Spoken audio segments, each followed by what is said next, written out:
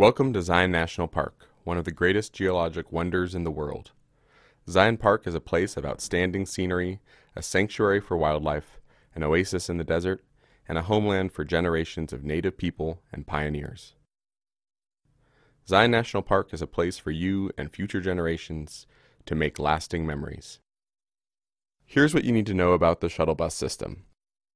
You can get on or off at each of 8 stops between the Zion Canyon Visitor Center and the Temple of Sinawaba. The shuttle bus schedule is posted at every shuttle stop. You'll never wait longer than 15 minutes. It takes about 40 minutes to ride from the Visitor Center to the last stop at the end of Zion Canyon.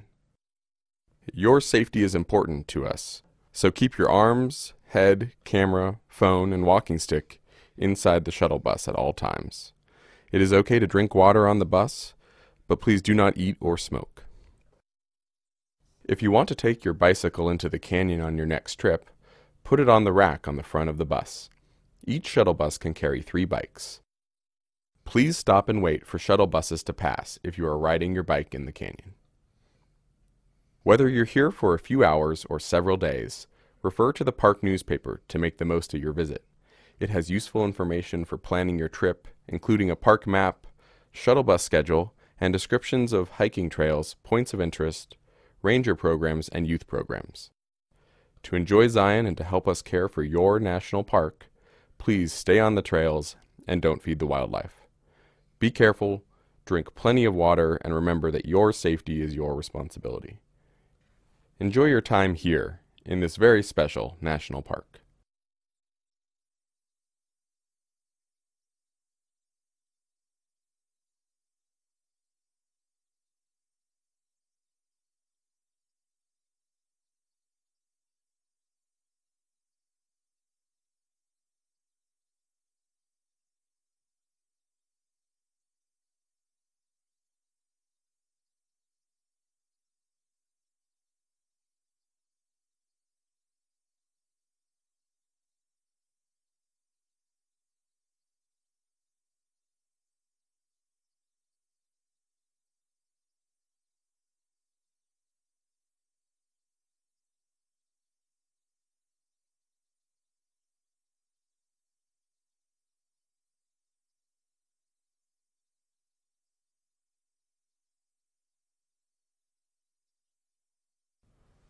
The next stop is the Zion Human History Museum. This is where you can watch the park's 22-minute orientation film. Ranger talks occur regularly on the shaded patio. Check the park newspaper or visitor center for the ranger program schedule. We also have information here about Bryce Canyon National Park, Cedar Breaks National Monument, Grand Staircase Escalante National Monument, and other sites to visit in the region. Look behind the museum as the shuttle bus turns into the parking lot for one of the most dramatic views in the park, the Towers of the Virgin. The tallest peak in the group is called the West Temple. It stands at 7,810 feet, nearly 4,000 feet above us. This is the Zion Human History Museum. If you're getting off here, make sure that you have all of your belongings and watch your step as you exit the bus. The next stop is Canyon Junction. How do you know? Hello, my name is Ben Pickavet, and I am a member of the Kaibab Band of Paiute Indians. There are many places in Zion with Paiute names. We call this canyon Mukuntuwip, meaning straight-up land. Zion is a part of a larger area known as our traditional homeland. This area includes parts of California, Nevada, Arizona, and Utah. Our Creator placed us here to care for and protect this land, especially places where water, medicinal plants, animals, and minerals are found. There are songs and stories here that remind us of who we are and where we came from. Listen for them as you hike the trails or walk along the river. Perhaps they are there in the sounds of the wind or in the rush of the water. Zion remains a place of importance to Southern Paiute people today, as much as it did historically. Our elders play an important part in passing on our traditional knowledge. They teach our children about our culture, or songs and stories, or religion and practices. We are taught that everything has a purpose, including water, rocks, plants, and animals, and that we have a responsibility to care for the land. For centuries, humans have come to, lived in, and found sanctuary in Zion Canyon. We hope you find the same sense of awe and wonder in Mkuntubip that they found. Treat this place with respect by staying on trails, packing out your trash, and leaving it as you found it.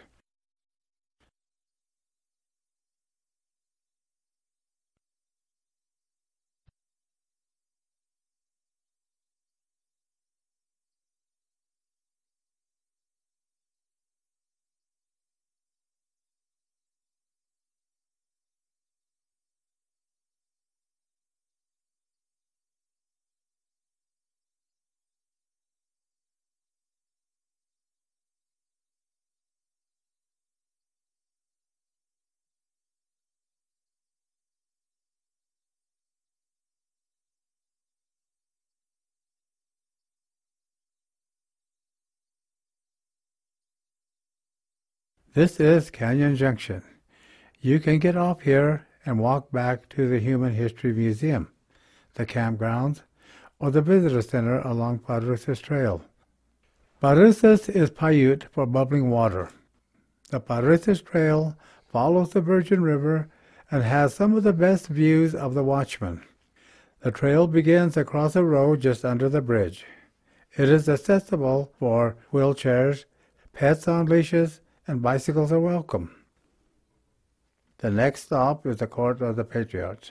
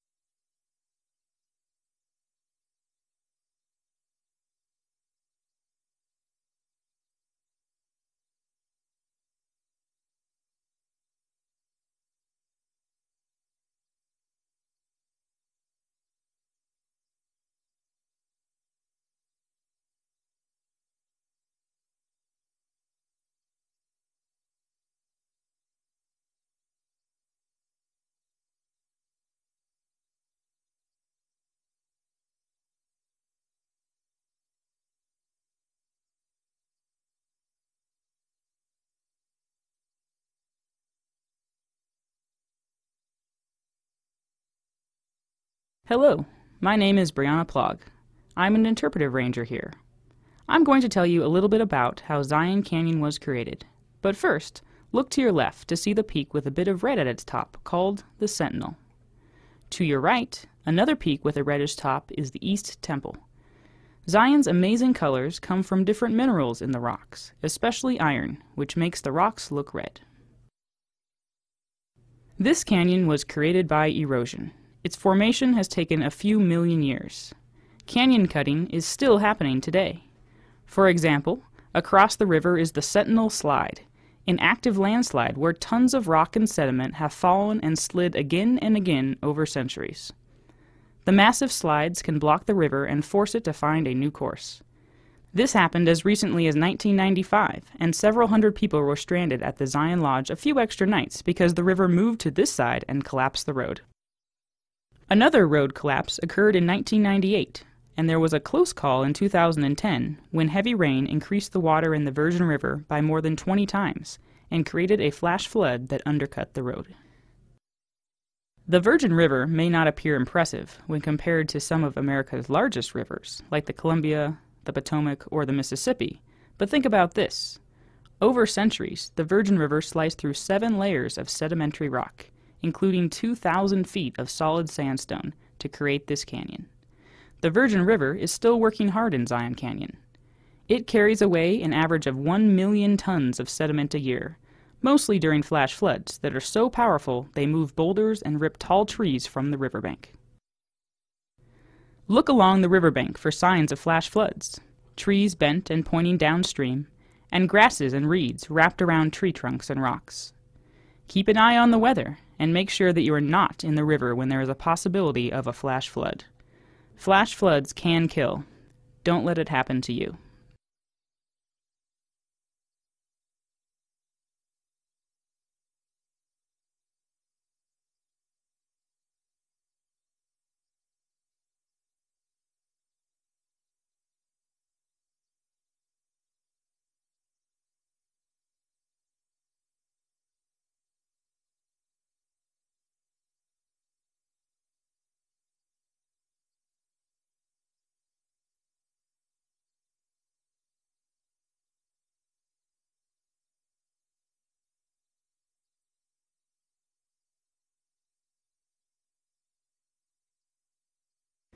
This is the Court of the Patriarchs. Depart the bus here for a trail to a scenic viewpoint. It is paved and about 150 feet long. It starts on the right side. Be sure to take your camera and other belongings. Watch your step as you exit. The next stop is Zion Lodge.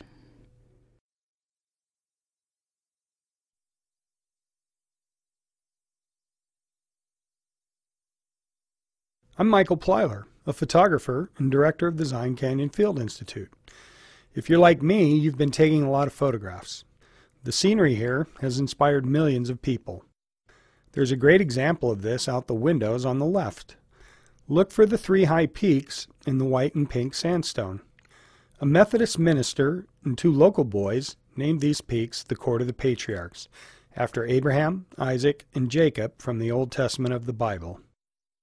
In 1903, before the world knew much about Zion Canyon, an American artist and writer named Frederick Dellenbaugh spent the summer here. He showed his paintings a year later at the St. Louis World's Fair, and people didn't believe that the steep canyons and colorful rock could possibly be real. That same year, he wrote these words in a national magazine.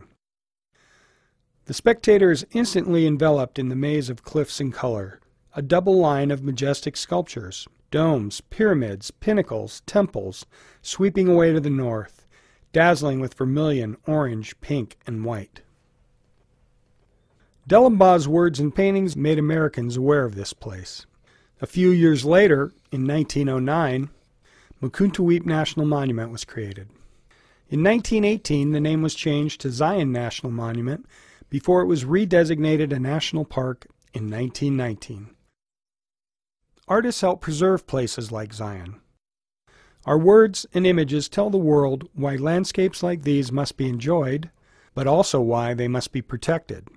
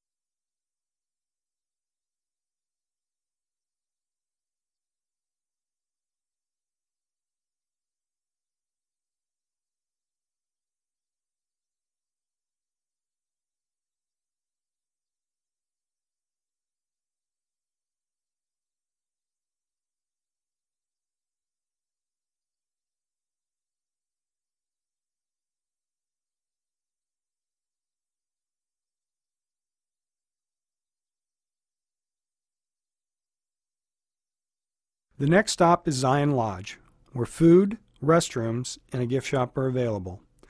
Depart the bus here for the Lower Emerald Pools Trail and Canyon Trail rides. As you exit the shuttle bus, turn right and follow the sidewalk past the shuttle stops and along the edge of the lawn to the crosswalk. Cross the road and then go left for the horse corral or over the bridge for the Lower Emerald Pools Trail. It's a 1-mile round trip to the small waterfall at Lower Emerald Pool with 80 feet of elevation gain. It is a moderate 3-mile round trip hike to the Upper Emerald Pool with 360 feet of elevation gain. The pools are fragile and an essential water source for wildlife. Do not go into the water. Do your part to protect Zion National Park. This is Zion Lodge. Please gather all your belongings and watch your step as you exit the bus. The next stop is the grotto. I'm Cassie Waters, a wildlife biologist for the park. Keep your eyes and ears open, and you may notice wildlife like a mule deer foraging in the meadows along the canyon floor, wild turkeys roaming around Zion Lodge, or a gray fox dashing into bushes in the grotto. Look in the sky for owls, eagles, hawks, and ravens. Zion is home to hundreds of species of wildlife and provides protected habitat for them. Other animals you may see are rock squirrels, chipmunks, and bighorn sheep. Remember, never feed wildlife. Keep a safe distance away from them, and only look or take pictures. Check the park newspaper for youth and ranger programs about wildlife. Zion is also home to many plants adapted to hot and dry or cool and wet environments. Back at the visitor center, you likely saw cacti because it's hot and sunny there. Along the Virgin River in this section of the park, you'll see cottonwood and box elder trees because they grow close to water. And in even wetter places in the park, like near waterfalls and springs, you may see water-loving plants such as watercress and maidenhair ferns. These types of plants need a very moist environment and lots of shade. Each plant is adapted to its neighborhood and how much water it finds there. Even the plants in Zion tell the story of water.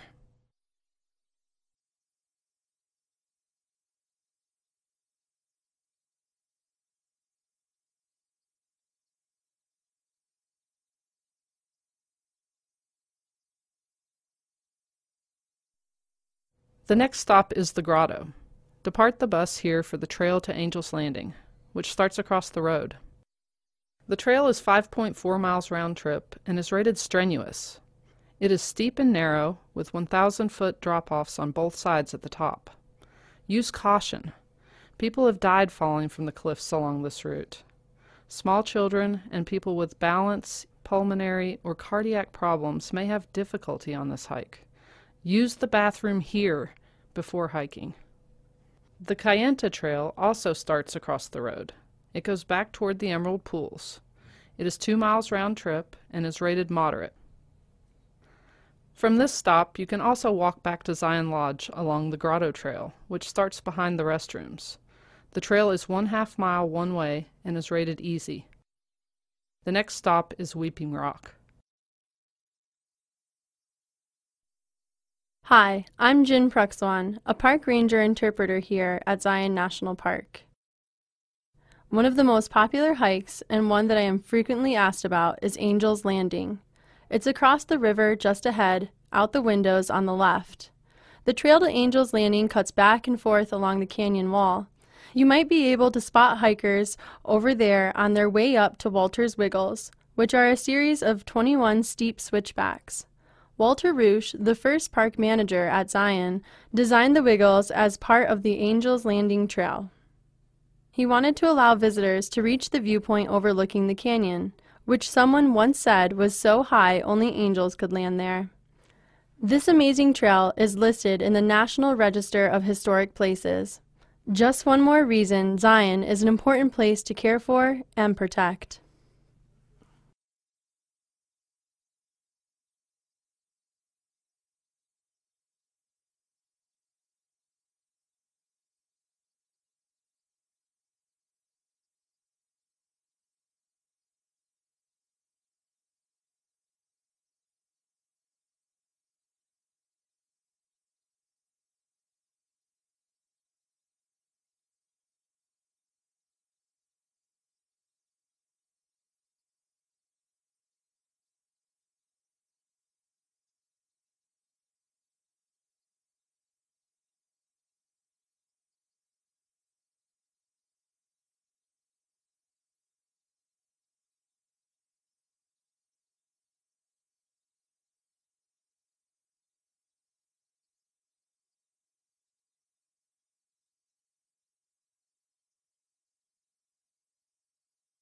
We're getting close to Weeping Rock. What makes rocks weep in Zion? This is a desert, after all. But high on the plateaus, rain and melting snow seep into the Navajo sandstone and slowly filter down until the water reaches a less permeable layer it can't move through. The water is forced laterally out of the rock, creating a spring. Springs at Weeping Rock constantly drip water that nourishes delicate ferns and flowers hanging on the rocks. There are also hanging gardens at the Emerald Pools and along the Riverside Walk. These green gardens add to the uniqueness of Zion and make you forget for a moment that we are in a desert. There are also hanging gardens at the Emerald Pools and along the Riverside Walk. These green gardens add to the uniqueness of Zion and make you forget for a moment that we are in a desert. This is Weeping Rock. Depart the bus here to take a walk to Weeping Rock. The trail is a little bit steep, but only 1/2 mile round trip. There are also longer, steeper, and more strenuous hikes from here to Hidden Canyon and Observation Point. More information about these hikes is in the park newspaper. The trails start on the other side of the parking lot. The next stop is Big Bend.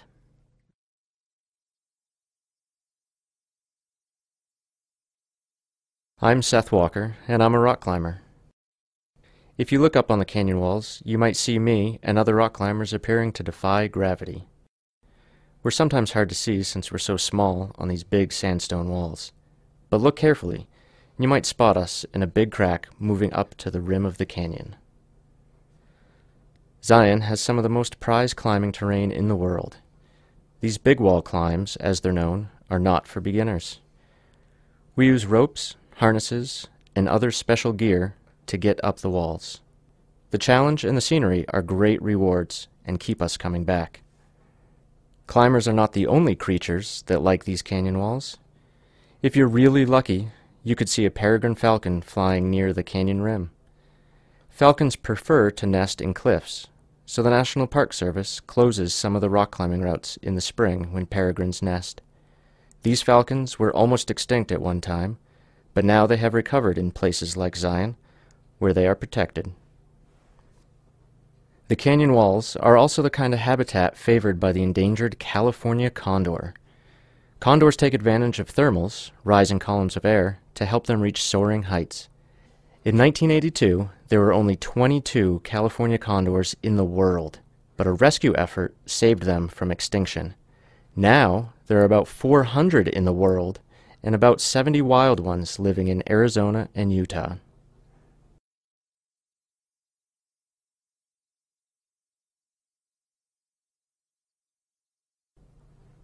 This is Big Bend. This is a good place to enjoy views of the Great White Throne and Angel's Landing. The next and last stop is the Temple of Sinawava.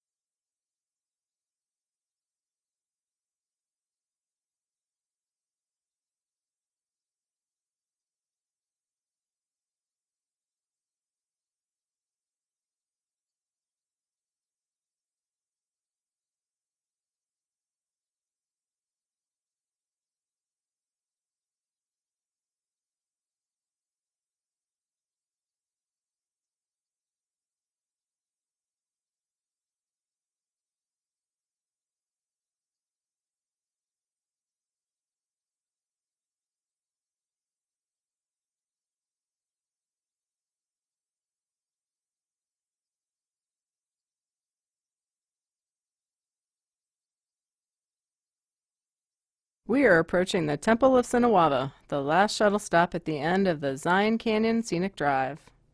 The Temple of Sinawava is the name for the wide natural amphitheater created by the river. The name comes from the southern Paiutes, who call their twin creator gods Tabboots and Sinawava. The Riverside Walk Trail starts here and follows the river. The trail is 2 miles round trip and takes about an hour. It is rated easy and is mostly paved. It is accessible with some assistance for wheelchairs. The Riverside Walk takes you to the beginning of the most famous feature of Zion, the Narrows.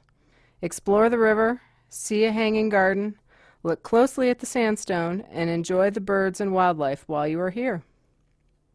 You can walk up the Narrows a little ways or for miles. Go around one bend to understand what it's like and take some photos, or hike farther and experience an adventure. If you go into the Narrows, take water, food, and a jacket. There is no trail. You will always be hiking in the water. Wear closed shoes that can get wet. The water is not warm and there's not much sun, so it can be a cold hike, even in summer. Check the weather and the possibility of a flash flood before you go. Rain and thunderstorms upstream can create flash floods even when there are blue skies overhead. Be very careful and remember that you must take responsibility for your own safety in the Narrows. More information about hiking the Narrows is in the park newspaper. Restrooms and water are available here. Remember to stay on the trail, drink plenty of water, and don't feed the wildlife. Check the shuttle schedule at this stop or in the park newspaper for the time of the last evening shuttle if you plan to spend the rest of the day here.